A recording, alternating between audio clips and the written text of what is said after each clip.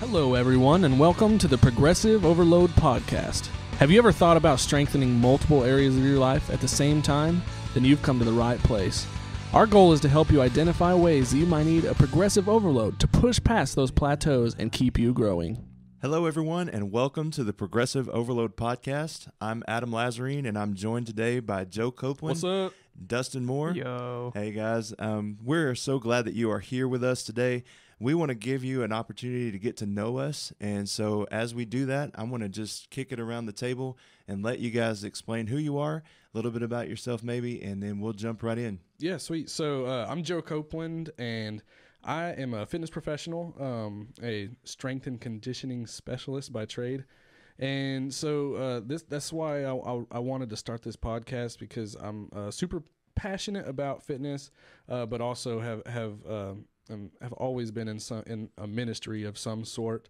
And so just merging those two worlds of mine I thought would be a lot of fun. And these two guys that we're with are perfect Thank you. co-hosts. Yeah. I know. Appreciate And so what we wanted to do with this first episode is just kind of explain, one, who we are, but also what a progressive overload is, and also just a little bit of sneak peek of why we wanted to start this podcast. So I'm going to start off with just the definition of a progressive overload. This is a strength and conditioning concept that suggests that a continual increase in a total workload during a training program will stimulate muscle growth and strength gains.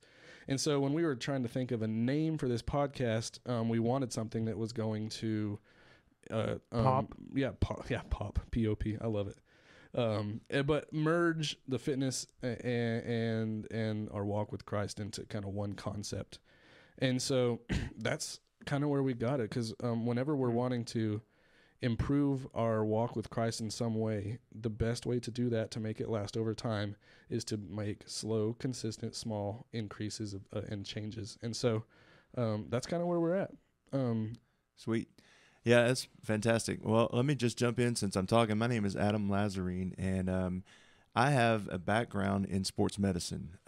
Technically, if you look on the wall in my office, I should be on the sideline of a team doing sports medicine. Yep. And so I used to work in that field, and so I have a little bit of knowledge about how the body works, and I'm excited to share that with our listeners and help you guys and help myself as well. I also have a degree from Southwestern Baptist Theological Seminary. I am a pastor, and I look forward to sharing that knowledge as well. Just because I have the title of a pastor doesn't make me any better or worse at Scripture than anyone else. Yeah. But I think that it is something that I can use, not the title, but the degree that I have to enlighten people a little bit with some things that we may not have thought about all the time. We want to make sure anytime that we look at Scripture in this podcast or talk about the Bible, we want to take it in its context. We want to take it in its fullness and relate it to our journeys and relate it to fitness whenever we can. And that's what you're talking about merging these two worlds. Mm-hmm. Dustin, why don't you introduce yourself? Yeah, so my name is Dustin Moore, and I'm just excited to be here. Unlike these two, I do not have any kind of professional background in sports medicine and or strength and conditioning. This whole world is kind of new to me as of really the last year. Mm-hmm. When I first met Joe and started working out at the same time as Adam, and just got to fellowship with these guys, being in the gym and trying to push myself to progress in my own journey. As for my background, I graduated from Liberty University with a bachelor's in religion, and so I'm a youth pastor by trade. That is what I do. I'm the guy who wrangles students, as scary as that can be sometimes. Yeah. And that's me. That's pretty much my story. Sweet, man. We're so excited to have you, especially, also Adam. But I love that you're so new to this, and I don't mean that in a bad way at all. Your perspective is so fresh, and I've told you this before. I love watching you experience a lot of these things for the first time, because I've been in this world for so long. I've been on highs, I've been on lows, I've gained weight, I've lost weight, I've helped people gain weight and lose weight, and you've kind of reignited this passion within me to really just push myself again. You know, I got stagnant for a long time, and you've kind of helped me reignite that flame, and so that's why I'm super excited to have your input, because you're going to be hearing a lot of this information, maybe for the first time, or it's still new to you. So you're going to have questions, and you can ask me questions, and it's just going to be a really good dynamic. So this podcast kind of, to me, kind of has a theme verse, and then and so that's 1 Corinthians 6:19. Don't you realize that your body is a temple of the Holy Spirit who lives in you and was given to you by God? You do not belong to yourself, for God bought you with a high price. So you must honor God with your body. And so Adam just said the thing about taking verses out of context. I was talking with him. He said, yes, this specific verse is talking to the Church of Corinth specifically about sexual sin. And Right. so, but don't you think it can kind of relate to how we treat our bodies on earth?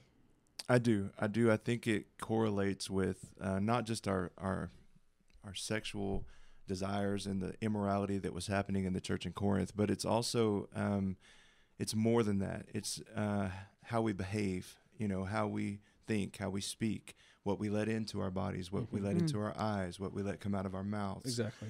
All of those things are encompassing of the body. And then now let me ask you guys a question. What do you do whenever you are borrowing something from someone else? When you're borrowing a tool, or if it's a piece of exercise equipment, maybe. Yeah. What do you do with that piece of equipment? How do you treat it? I take very good care of it. 'Cause I You won't have to handle pay it for well. Yeah. Why? Because if you break it, You buy it. you buy it. That's exactly right. And I think the back half of that verse is so important, and we forget that sometimes, that we are bought with a price, Yeah. and we're not our own. Yeah. And So so true. as we look at taking care of other people's possessions, we look at our bodies in the same way. Man, I love that. As we are not bought. We are bought with a price. That's so Mm. And good. so I think that's a really good place to start. Yeah, that's awesome, man. So yeah, and our goal with this podcast is to help kind of sway the mainstream fitness market. So the mainstream fitness marketing is coming at our insecurities. It's coming at us in a way that makes us feel ashamed of our bodies, ashamed of what we've done, ashamed of what we ate. And so they say, hey, you ate like crap over the weekend. You need to go in on Monday and punish yourself. And so I do not believe that that's the way Jesus wants to approach physical fitness. And so that's just kind of some things that I really want to tackle and put out a good message that's not out there right now. There's not very many people speaking on exercising and improving your health and nutrition in a way to glorify God and make you a better vessel on this earth. So that's what we're here for. Yeah. That's exciting stuff. And I'm glad that your passion kind of leaked out onto on our group. And so I'm glad that we're able to get this going. Absolutely. So, all right. So here's what I want to ask now as we're going through this transition. We were talking about doing being a vessel, okay, and a temple. And I think that God uses those words to illustrate that our bodies are something more important than just a home.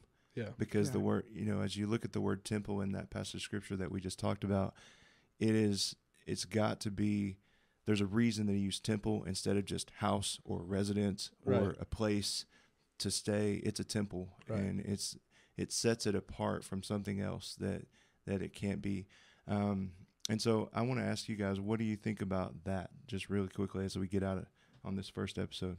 Man, I just, that excites me. That makes, I love that you're already dropping these bombs, because I love the way pastors are able to put things in perspective and use those analogies and metaphors. And so, when I think of it as a temple, that means I really, really have to take care of it, Yeah, there's like a level of importance there, but further than that, it's, to me, I almost get this sense of like respect to be given, right, towards it.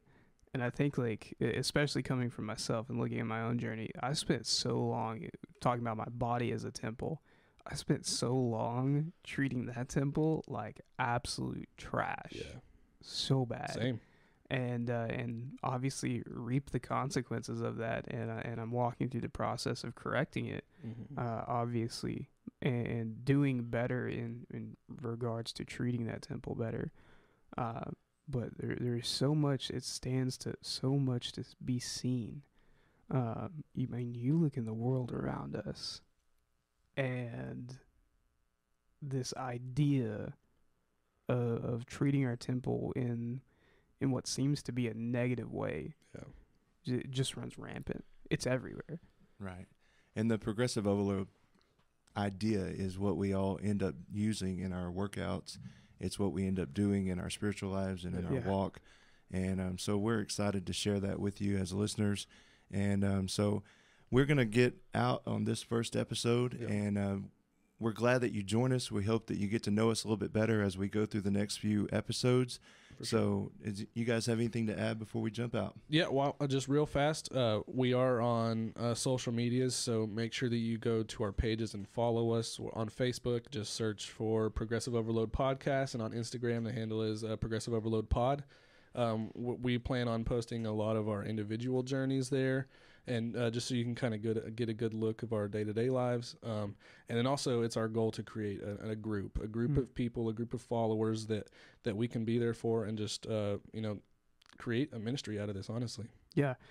Be sure to find us on those social media platforms. We would love to be able to connect with you as individuals, and like Joe said, just to build that community, to be able to support one another. That's kind of the end goal, I think, of what we want to do.